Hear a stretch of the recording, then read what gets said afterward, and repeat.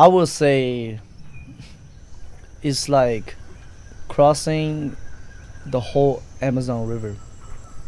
You know, you are going on this beautiful river that nature is beautiful. You see every animals, you see the sun, see night, the sounds, the scent is amazing, right? So going to school is just like that.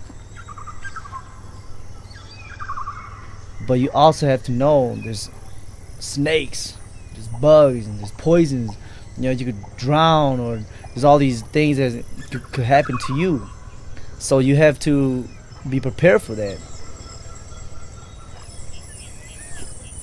The Amazon River is what I would say that I'm going through.